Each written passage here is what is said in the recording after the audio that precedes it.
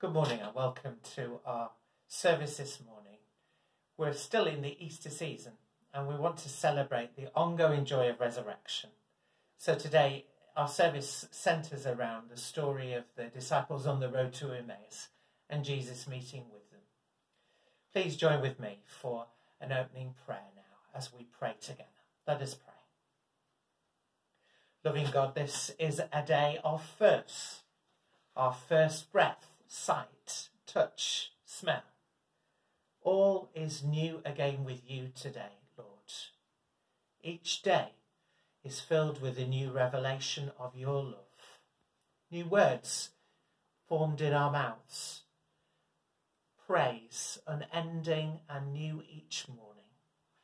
Your love captured afresh as we are secure in the revelation of your love afresh this day.